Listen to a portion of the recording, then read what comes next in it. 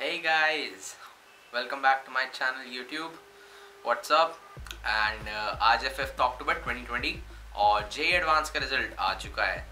And you guys, thanks a lot for supporting me on my last video and showing so much love.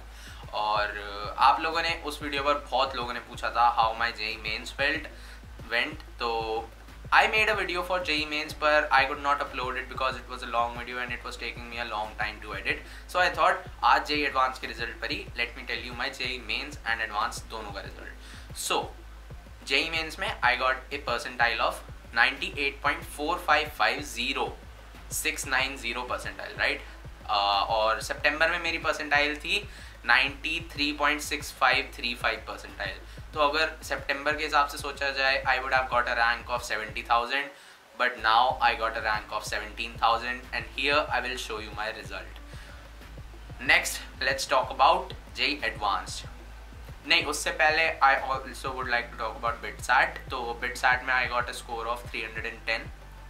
Okay, and now let's talk about JEE advanced. तो JEE advanced में I got a score of 120 out of 396 marks and my rank is 9,411 and here you will see my result.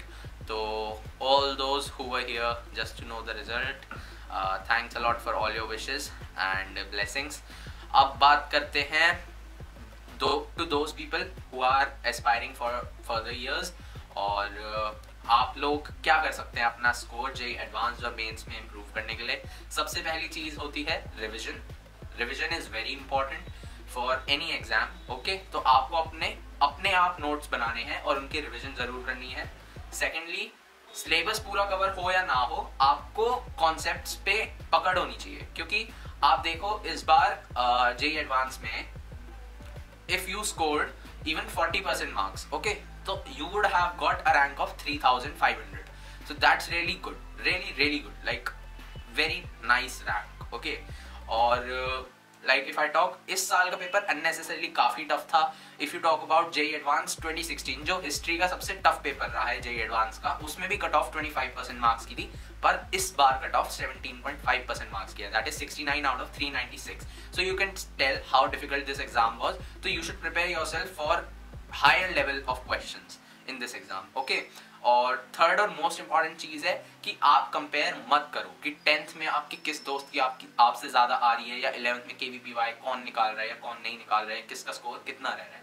आप कभी भी compare मत करो अपने दोस्तों से कि उनका क्या हो रहा है, बिकॉज एट द एंड हमें नहीं पता क्या होने वाला है. मे बी आपकी किसी एग्जाम, मैंने KVPY भी क्लियर नहीं करा टू बी ऑनेस्ट. मैंने KVPY ना 11th में क्लियर कर पाया ना 12th में क्लियर कर पाया, क्योंकि मैंने उस लेवल की पढ़ाई नहीं करी. सो I can not compete with someone जिसकी KVPY में बहुत अच्छी rank I, because he was already consistent. पर मुझे मेहनत बाद में करनी थी and I think lockdown help me in that.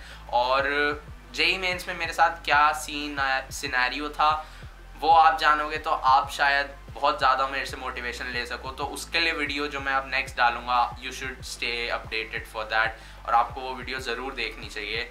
मैं अपना JEE मेंस का रिजल्ट 4 सितंबर को लिखने जा रहा हूँ. I am leaving from home और मेरे सामने what happens is really sad for me.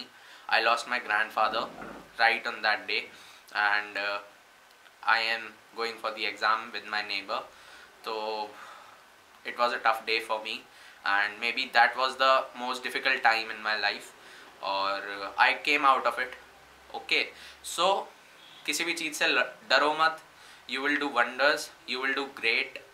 अभी आपके क्या मार्क्स आ रहे हैं, अच्छे आ रहे हैं तो भी खुश मत हो, बुरे आ रहे हैं तो भी दुखी मत हो, पर आप बहुत अच्छा करोगे. Just have faith on yourself और that's it. That's all I wanted to say. और thank you for all your love and support and keep updated and thank you very much.